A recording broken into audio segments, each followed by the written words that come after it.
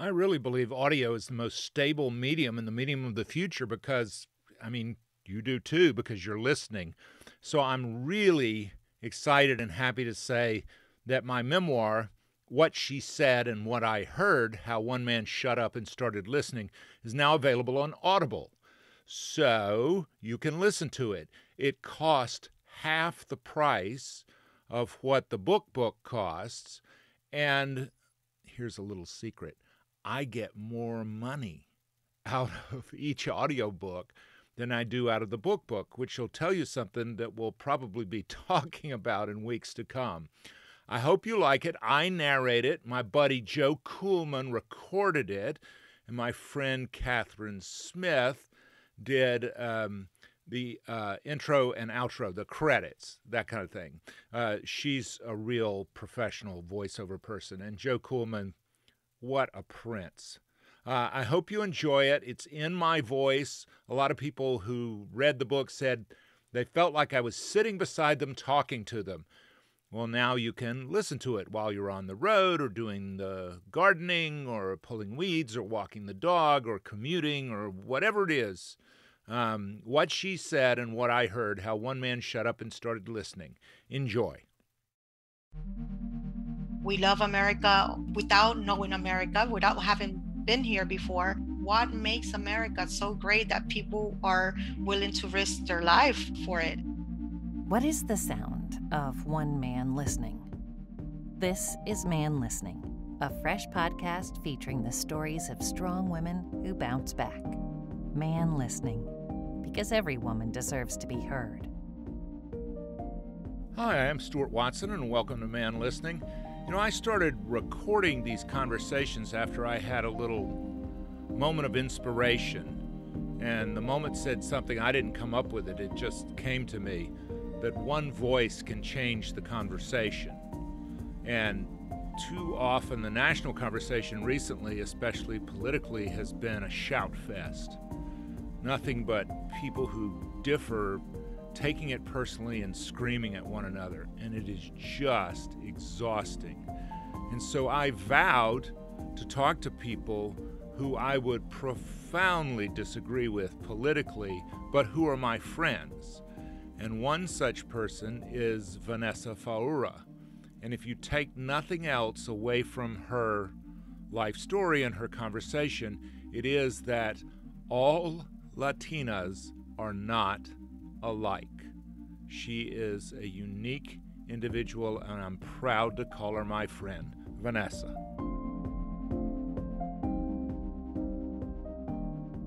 Where were you born? Lima, Peru. Hospital or home? Hospital. Okay. And for your mother, you're number what of how many? The youngest of 7. Oh, my word. And premature, by the way. How much premature? 7 months. So, what? Yeah. Well, she was 7 months into her pregnancy when I was born. And almost 7 months, if I'm saying that correctly. So was there some concern that you might not make it? Yeah. So my mother, based from her story, she said she went to the doctor because she was having back pain really badly, and the doctor told her that she was pregnant, that it was no back pain, it was a baby, it was her 7th baby. And so yeah, she a few weeks later I was born. So I was a pretty different surprise. Well, special. Were you close with your brothers and sisters? I still am, actually, more now than ever. So yeah, it was a very good childhood for me. We lived in Peru up until we, of course, migrated to the U.S. How old were you when you immigrated to the U.S.? 9. What do you remember about that trip? I was very excited for a long, long time from what I can remember. And those are the memories that I'll never, ever forget, because I remember my mother and my dad just organizing. We went through numerous appointments with the U.S. Embassy in Lima, and it was a long way. Like, we had to take a couple of buses, even like taxis to get there because we were in Callao. So it's the port in Peru, and the U.S. Embassy was probably at least an hour away, um, of from getting there from our house to there. I think it was not even not an hour, probably an hour and a half. So I remember all that ordeal and getting paperwork together, mom trying to save money here and there, dad trying to get even more paperwork together, notarizing it. Like I could remember a lot of frustration, but then a lot of excitement as well, because we were going through these appointments. And finally, I remember the appointment when it was the last one. We went to the U.S. Embassy and we were all there, my parents, my siblings and I clearly remember the USCIS official congratulating my parents, saying, "You will be coming to the United States." So we were given a permanent residency in the U.S. So they gave her like a big yellow envelope with all the paperwork that we needed before, well, when we were supposed to arrive and go through customs. Why did your parents want to come to the U.S.? Freedom and opportunity. So dad's job wasn't going as well anymore. And my mother always knew that she wanted to get us out of Peru to the US because her sister lived here. What kind of work did your parents do? What were they interested in doing here? My mother didn't have a job. Like she was a stay-home mom. Imagine with 7 kids, she had to, right? And although my older 2 sisters were already married, she still had another five kids to look after. So she was a homestay mom. And my dad worked in the port in Callao, so he was a estibador. And my mother, sometimes when things got very tight, she went to neighboring countries like Ecuador and Chile and bought merchandise so that she can take back to Peru and resell, so that she can have a little bit more of income. But once we came to the United States, of course, it was just, they both worked 2 full-time jobs, and they did everything from maintenance work to factory work. Wow. So they did what they had to do. Yes, yes. And you mentioned, and it's funny that I'm bringing back those memories, because I try to stay away from them because I was very disillusioned when we came to the States at first. What do you mean? So way before we came to the States, I don't know if you remember Punky Brewster, the show, something similar to, I don't know if I'm sure. I mean, I'm not that old, but I'm not so young, right? You thought the U.S. was going to be all Punky Brewster? I thought I could, I knew, I felt that I was so excited because I was coming to the United States to meet Michael Jackson and Mickey Mouse. And I was going to be, living in a neighborhood like Punky Brewster's neighborhood. So here I am thinking, oh my gosh. And then I remember when I was even a little bit younger than that, I would be very scared at some point. I don't know if it was even my house. We saw the video from Michael Jackson, Thriller. Yeah. And here I am, before, when we knew we were traveling to the US for the very first time, like having all this anxiety. I couldn't sleep because I was thinking, what happens if we get the zombies coming into the house? What am I going to do? Like, they're going to kill us, you know? So I was just so innocent. And then we hop on the plane weeks later. Well, my brother and I used to watch Punky Brewster a lot, and we loved her. So for the first time, I see this huge bird at the airport, and I was so scared. And just went into the plane for the very first time, and it was very, very exciting. I mean, all the many thoughts that I had in my head. We were going to go to the United States of America. We're going to go to Gringo Land, and life is going to be beautiful. It's going to be amazing. I'm going to have lots of friends. My house is going to be big, and my bedroom is going to be amazing. And I was worried about English because I knew I didn't speak any. So I'm like, I don't know how we're gonna handle that. So I had all these thoughts coming through my head. And next thing we know, it's like it's the middle of January, if I can recall, and we arrived in New York. And my aunt had an apartment uh, waiting for us in the Bronx, New York. So, so when I remember getting out of the airport and like feeling the cold and the freeze, it was pretty surprising because I was not expecting that at all. I believe it was even snowing.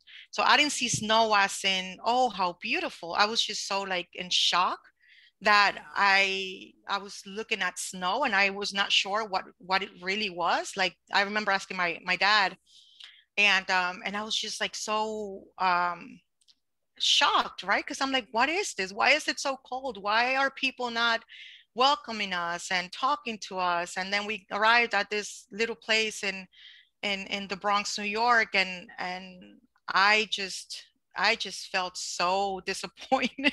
I know that sounds bad. It's funny because my kids just found out last year that I lived at some point in my life in New York, in the Bronx, New York. I've never mentioned it to them because I you know, it's I mean, it was good at first because we had family, I had cousins, and they made a difference, right? They made our lives better. But man, it was such a tough life, Stuart. I don't, I can see so many things now that I look back, how many people are held back because of being in a box. I know my parents weren't happy. My dad wanted to go back to Peru. My mother had that hope still that America was going to pay off at some point and that we were going to do better eventually once the kids go to school and finish school and then they're going to get better jobs. And I remember my dad always wondering, but here, like they didn't know anything else but that. And it was a pretty tough time. We were recently arrived immigrants. We didn't speak any English. My parents were very confused about pretty much everything. We did not have a community. We eagerly needed one, wanted one, and we didn't have that. And yeah, so it was a tough time. If you ask me, maybe my family's experience might have, maybe it's different, right? But from a child's perspective, and from my own personal experience, it was a very hard. They were very hard times. Now, how did you wind up in Charlotte? Oh gosh, that's a that's quite a story and one of the best decisions I've done in my life. I met my husband when I was 16 in New Jersey, and we dated for a couple of years. And at 18, I decided to get married, and I waited until I was 18 because my parents wouldn't let me do it before then, or even at 18, they weren't happy about me marrying a Colombian older guy, right? Well, he was not an older guy, but he was 11 years older than I was back then. And we decided to get married, and we were just sort of bored in New Jersey. And I knew, because I was already 18, and I knew that I wanted to do more. I wanted to see more of the U.S. and so did he. So which is when one day we packed up our backpacks. We didn't have an apartment. We didn't have anything. We had just gotten married at the courthouse in Jersey City and went straight to Amtrak train station in Manhattan. And I remember looking through you know how the cities rotate on the, you know, when Yes, you look at the cities and on they the rotate board. names on the board. And I looked up and I was like, where are we going? And he's like, I don't know. You tell me, where do you want to go? And I looked at, and of course I pronounced it because I was reading it in Spanish. That was like my brain process. And I'm like, Charlotte, North Carolina. I was like, wow, that sounds amazing. Let's go there. And he's like, are you sure? I'm like, yes. So we went and he said, 2 tickets, please.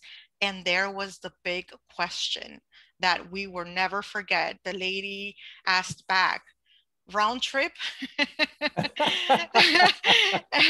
They said, what do you want? Do you want round trip? And he looked at me and I looked at him, and I remember grabbing his hand and like, just like, you know, pressing hard. And I'm like, I don't know. And he's like, oh my gosh. He's like, let's just try it one way then. Right. And then we'll see. And I said, I remember saying these words, and he will never forget these words either. Here I am, 18-year-old, immature, right? But then I feel like I always knew what I wanted. And I was so much in love, still am. And I told Xavier, I am now your wife. I'll go wherever you want me, you need me to go. As long as we're together. And that was it. We arrived in Charlotte, North Carolina, like 18 hours later, because we had stops on the way, and took a cab. And it was so funny because here we are from up north, and even with accents ourselves, right? We're from Hispanics, and then we get a cab, and there's this older guy with a Chihuahua, super country, and his southern accent was just very, very different, something we have never heard before, not even in movies. And Could you understand him? a little bit, we could understand him a little bit. And maybe you could talk to the Chihuahua. Have the Chihuahua translate. My husband was thinking the same. He said probably the Chihuahua understands us better than this guy. But the Chihuahua can't talk, right? So, but he was a very, very nice guy. Took us to the nearest hotel in Uptown. I remember it was a Holiday Inn. Remember, on Trade Street? It's no longer there, I don't think. Yeah, it's been gone. So we stayed there for a couple of weeks, and then we started looking for quote unquote Hispanic store or Hispanic restaurant or Hispanic anything. So in that search, we found a very nice lady from Bogota, Colombia. My husband is originally from Colombia, and she pretty much took us under her arm, helped us find an apartment. We moved. We had our very first apartment at Sun Valley Apartments in by Arrowwood in Charlotte. Mm-hmm. So yeah, those are very good memories. So we started our married life there. And Charlotte. Not nearly as many Spanish-speaking people in Charlotte in those days. Not at all. Now there are many, many more. Yes, not at all. I remember walking into Winn-Dixie, and every time we went and we saw someone Hispanic, we would just approach them and say, "Hey, do you speak Spanish?" And Winn-Dixie now it's been long gone. And then did you go back to school, or did you work, or did you do both? So I needed some more credits in order to graduate from high school, because I remember we got married and I still had not finished my senior year. So I went to someone just recommended that I go to Central Piedmont, and I went there, and then from there they sent me to another. I'm not sure which public department it was, but it was so frustrating. And a lady there, because she looked at me, she didn't think I spoke any English. She sent me to her school where I can get some free ESL classes at the YMCA. So here I am walking into the YMCA thinking it's a college or some kind of community college. And they just sat me in front of a computer to learn how to say, hello, where's the library? Where do you live? And I'm like, oh my goodness, this is ridiculous. So fast forward, I ended up at Central Piedmont and asked questions. And that has been one of my, I guess, survival things. And I asked questions, and I said, no, but I don't have to get my GED if I just need some credits. I might as well just go back to high school and get my high school diploma. Like, I've earned it. And I did. I went to Olympic High School, and I had to do a little bit more than I had expected, because, there was a credit thingy from New Jersey. It was a long story. So I did. So I ended up staying at Olympic for almost a year, like almost 2 whole semesters. I had classmates that were my age, and for some, not for some reason, but I don't want to say it, but for whatever reason out there, I ended up in ESL programs in high school, considering that I already spoke English and knew how to read and write. But for whatever reason, I was put into a ESL program. So I bring that up to say that there were other Hispanic kids with me in that program. So some of them had been left behind 1 year because of the language barrier, but they did have a language barrier. Not all of them. Some of them did. But so, you yeah. did not. You could write and speak English. Yes. Yes. And so had they tested you, you could have tested out of that. Absolutely, but they didn't. But they just put you in there anyway. Yes. Yes. Right. That was that was I a hope while they back. don't still do that. I hope they don't still do that. Yeah. I don't think they're doing that anymore. Well, I have to ask you a little bit of a rude question. Okay. How often in Charlotte did people assume you were Mexican? Oh my goodness.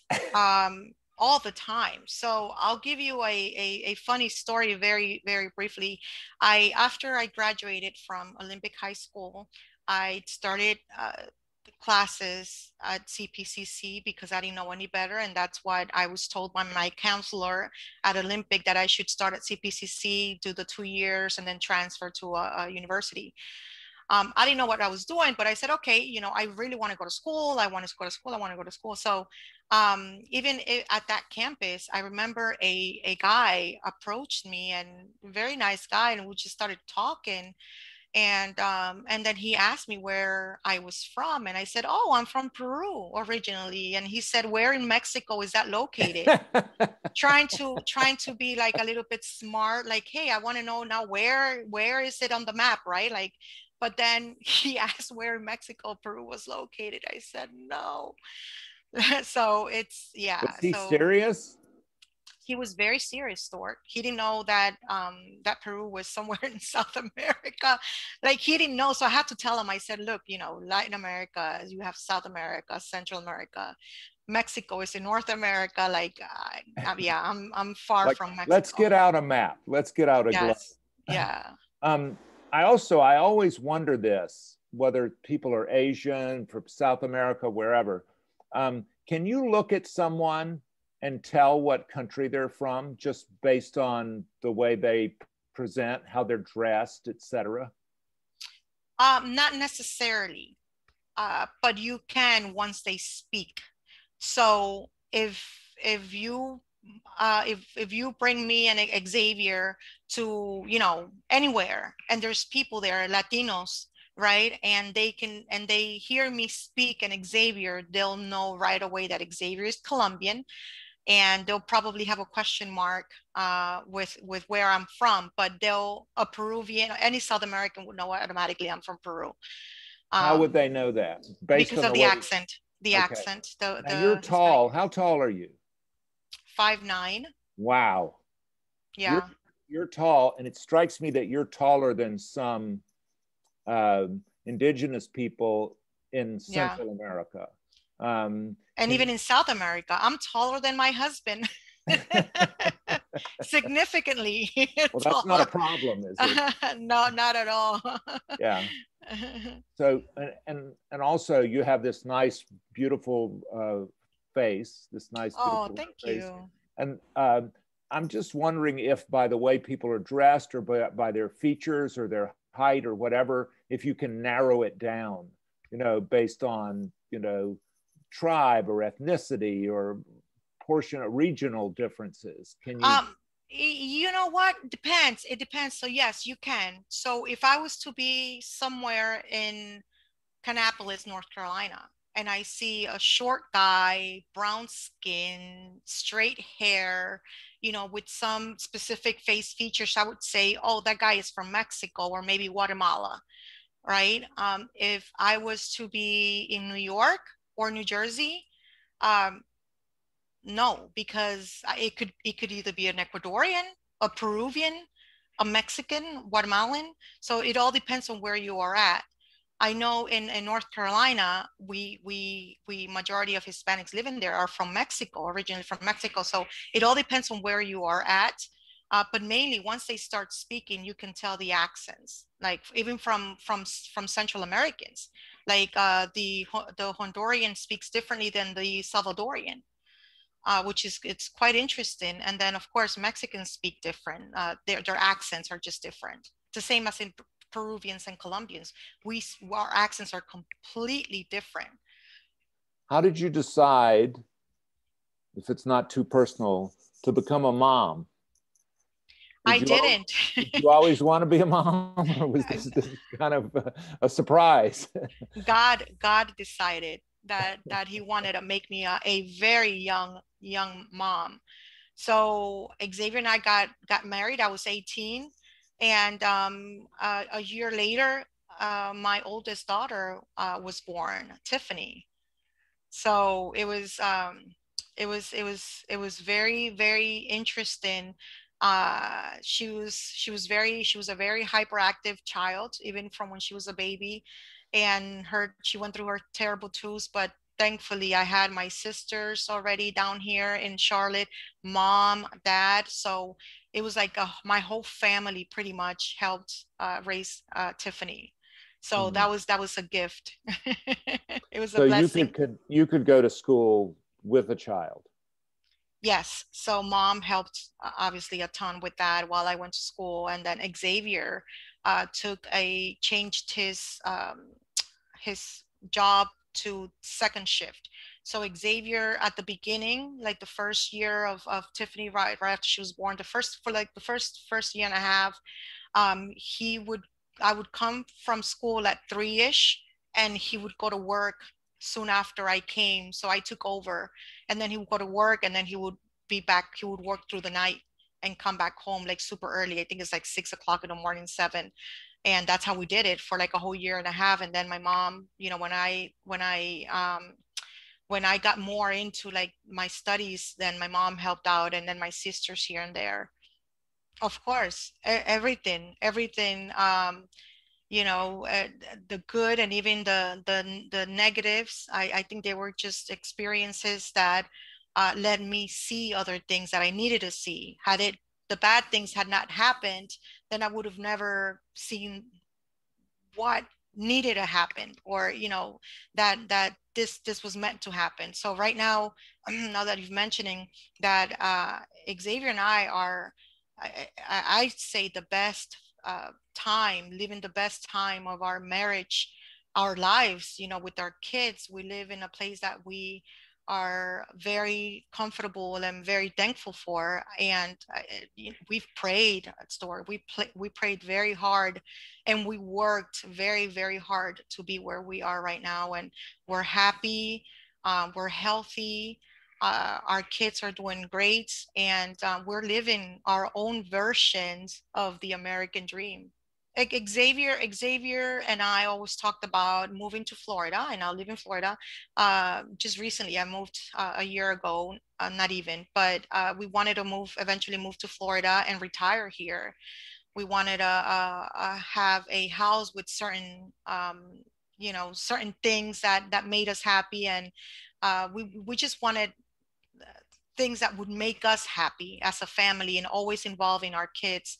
Our oldest daughter decided to move to Miami for school, so she's doing school in Miami right now, and that was the best, the opportunity for us to not wait. Why should we wait to retirement? We're still young, we have energy, we're strong. Let us just move now, and pursue the dream that we've always wanted to go after. And so we did that little by little. It was very tough at first, but we have done things that we thought it was going to take a lot longer, but it didn't, because we kind of pushed a little bit harder. uh, you know so that's where we are at right now. And my job is going well. It's a new world here in Miami, more than I had expected. And in the middle of COVID, it has been even more challenging. But that is going well. I have Xavier home with me now more than I had ever I had ever Is that a thought, good because thing? In Miami, I would imagine they're much more sophisticated. It's such an international city and the capital of the Caribbean. And you have people speak Spanish, but they're from all over. And so are people more sophisticated there about understanding that some people come from Cuba, and some people come from Mexico and Central America, and some people come from South America, and some people come from Spain? Are people more sophisticated in the way, whether they assume someone is from Mexico, or whether they treat people, as part of different subcultures? There's not one homogenous Hispanic or Latina community. That's a very interesting question, because I probably had those preconceived notions before moving. I've been to Miami plenty of times before for many reasons.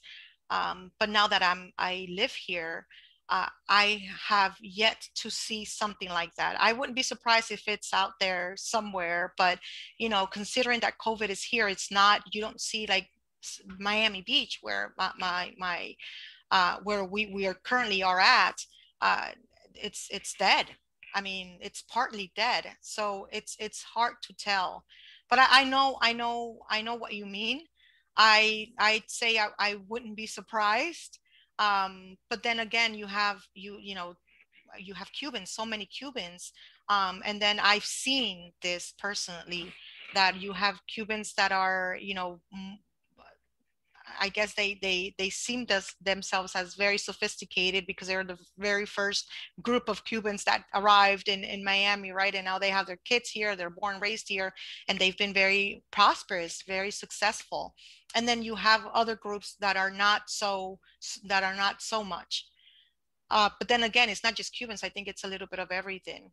We have a large Nicaraguan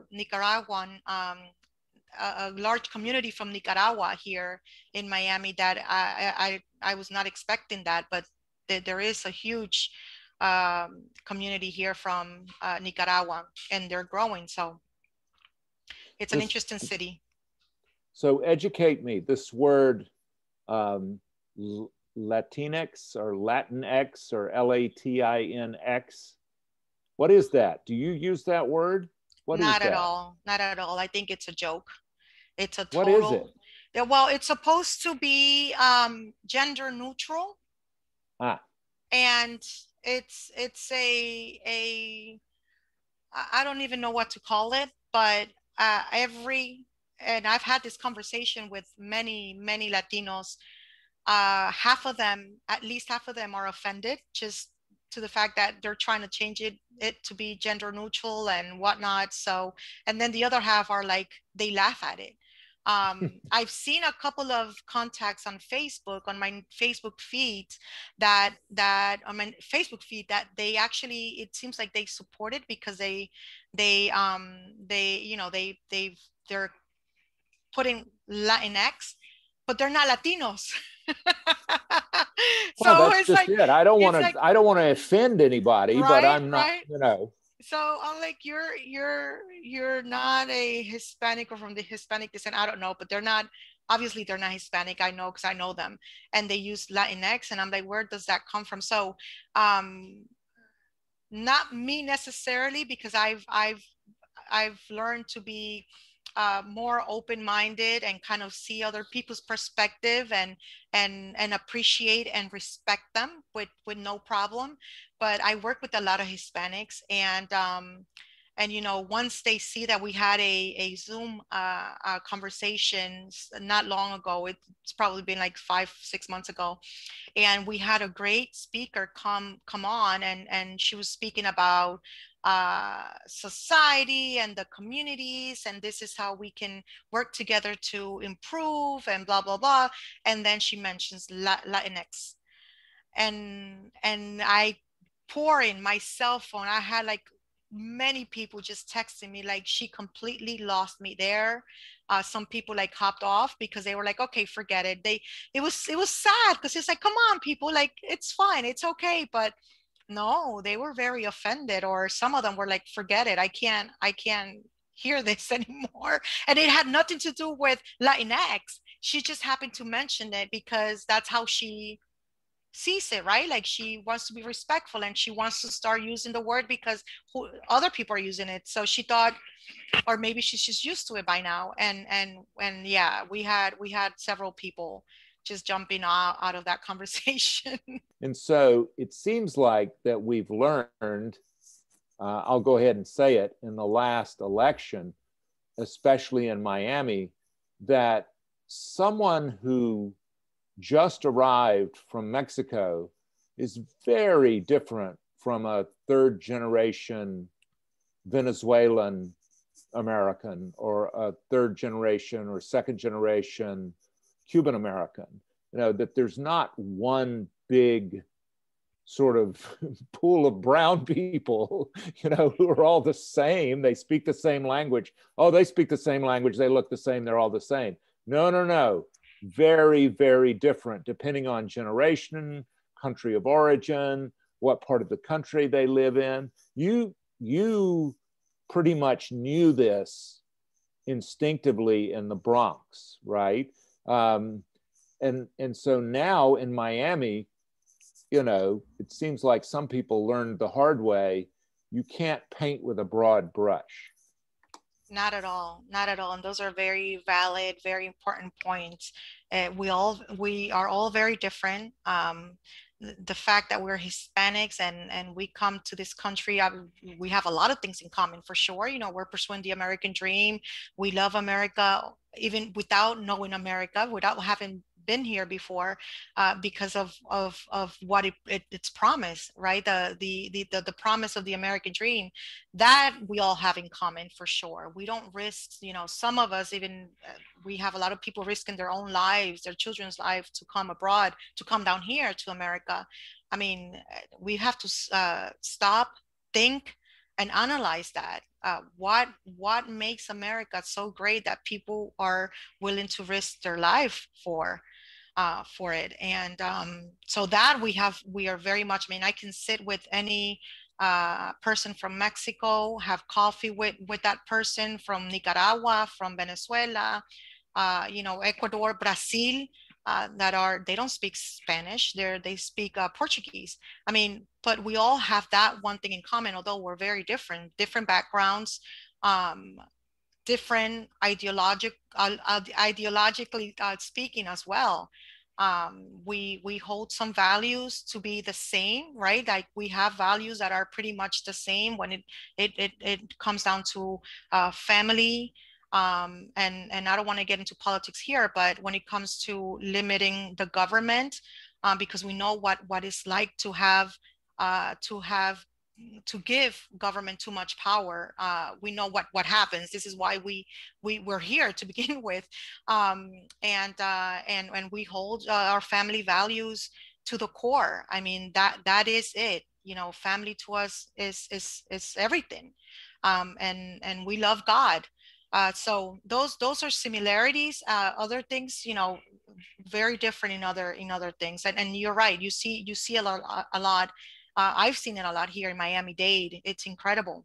I became an American because I knew how much I love this country.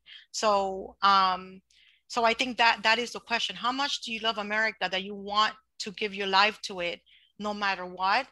And then consider, okay, now I'm ready to become an American. Not an American because it's convenient or because I'm going to petition for family members or because I want to go ahead and get more benefits. More benefits for what? America already offers you opportunities equally. Like, you know, so I always tell people, think about that. You have to love this country, and you have to uh, um, transfer that love with your kids too. Like, you have to teach your kids to love this country, that before anything they are an American. And I think there's a lack of a sense of identity in this country, with especially immigrants like myself, stored, that it becomes a problem because they transfer that to their kids, and their kids are confused. I'm either like my kids. Look at my kids. They have clear who they are. They have their roots clear. They know, and they're very proud of our heritage and where mom and dad comes from, right? I come from Peru, Xavier comes from Colombia. They have a clear understanding of who we are and that we are Hispanics, and they're very proud of that. In addition to that, I don't want to say however, I want to say in addition to that, they're very proud to be Americans. They know, if you ask Catalina or you ask Tiffany, where are you from? They'll be like, I'm an American. Where are you from? Right? And I think there's a lack of that sense of identity that our kids sometimes have to struggle with, and that it's like an effect that later impacts them negatively. So back to your question, I don't think it's about whether it's hard or easy. I think it's a question of patriotism, how much you love America and how much you're willing to do for it. You know, there's one of my favorite quotes from John F. Kennedy: ask not what your country could do for you, but what you could do for your country. And I think everyone should be at that phase, have that that mentality before they even try to petition for citizenship. Do you see a strength in the diversity, in the being the nation of immigrants? Absolutely. So because of that, we have so many more opportunities for sure. Um, there's not a country that's as diverse as the U.S. I don't believe. You know, I've been to Europe a few times, and I've been to Latin several countries in Latin America, and there isn't a country as diverse as America. And I think that's what makes this country so great, that we have people from all walks of life, from all kinds of different nations. Um, you know, now we have first, second generation from many different nations. Why don't you want to talk about politics? I don't want to talk about politics because it it's it's what I do on a daily basis with my job. And at this point, you know, it's tiring. I'm tired of politics. I'm tired of American politics. I'm not even tired, I'm exhausted. I don't have we don't we don't watch we only watch TV when we have to put up Netflix or Hulu or whatever, you know. I've been away from the news media for a good while now, and my life has been happier that way. Yeah, me too. It has become so hurtful. I don't want to say negative anymore. It's always been, you know, positive and negative on both sides, but now it's become hurtful. And I've seen so much anger um on both sides that it's sad. It really saddens me, because that is not the America that we are, right? That is not who we are. But it's been put out there as the main, I guess, as I don't even know how to word it, but it is not who we are. And I know we're going to heal sooner than later. But meanwhile, I just try to stay away from talking about it as much as I can. Not necessarily when I'm at work, obviously. My job, it's my job and I have to. But yeah, in general, I stay away. I'm doing very well to bite my tongue a lot on social media. So, Well, I belong to organizations and I support causes which try to have civil conversations. And I'm open to means and methods of doing that. Like, I feel you. I feel what you're saying.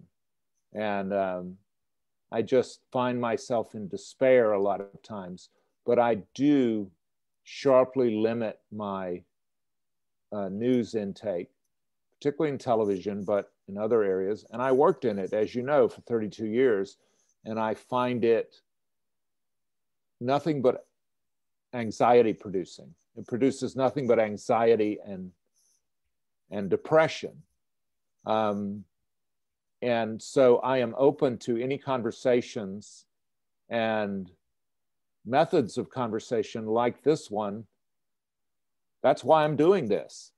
yeah. You know, because if you and I were to talk about politics or probably religion, we would agree on very, very little. But you're my friend. You've been my friend for a long time. You've seen my kids grow up, and you and I still speak. We still go out to lunch, not as much as we should, but you know, we're still friends.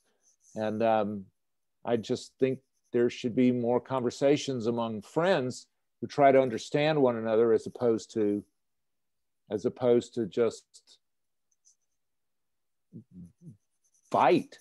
Yeah, that's a very good point, because I do have friends that don't align with what I believe, right? As far as politics and policies are concerned, for sure.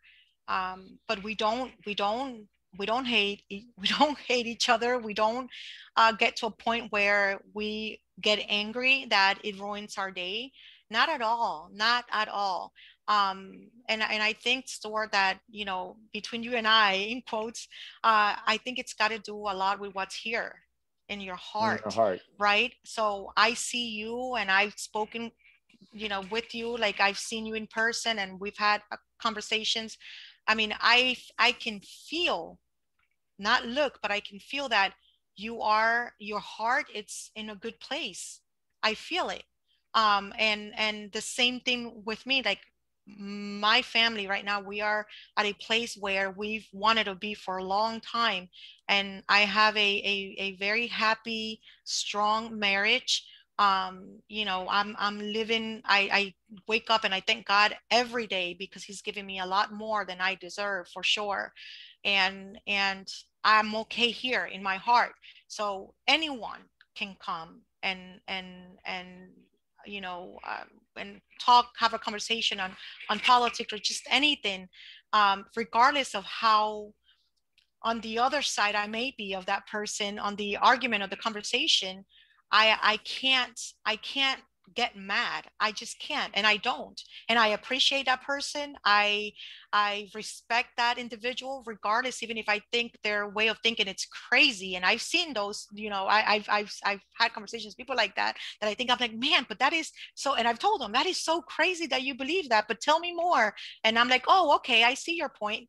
But I see so much anger going on in people, that I've come to the conclusion that it has a lot to do too of where they are at.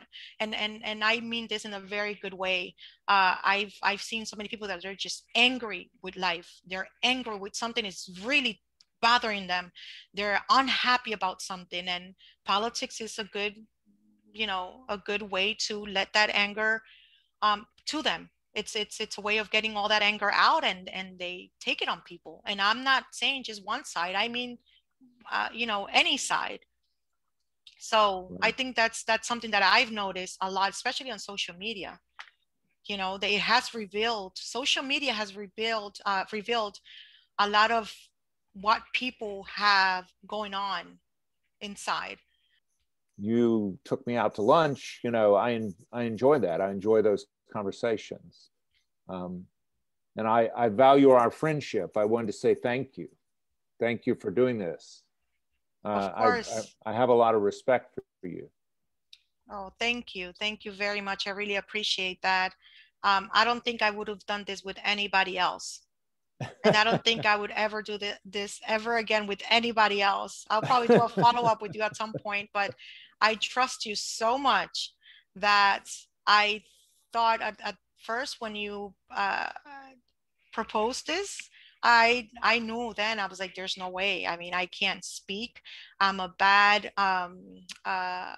in articulating my ideas, or what some things that I want to say. I might say too much that is going to reveal like more of me. And I was just so scared. But then I started thinking more about it, and little by little, I'm like, man, but it's Stuart, so I'm not scared. Every time your name came to my head, or your face, I'm like, okay, I'm gonna be fine. Yeah. And so it's always that part in me that's really bad, that I always try to make things and I want them to come out perfect. And because I doubt myself that it will be perfect, because obviously it's not going to be perfect, and that hinders me from doing so many things. So I took this as an opportunity to kind of just let that feeling go. Thank you. I'm very honored by that. Thanks for your time.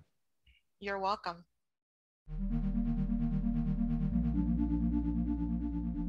Vanessa Faura and her husband Xavier live outside of Miami, Florida now, in the burbs, living the American dream. And she is active in politics. She ran for local office when she lived in Charlotte. and now she works in politics, but as you heard, likes to leave that at the office, doesn't watch the cable news 24/7. I really appreciate Vanessa talking to me. Thank you so much. ManListening is a production of Unmediated LLC in cooperation with the Queen City Podcast Network and Balto Creative Media.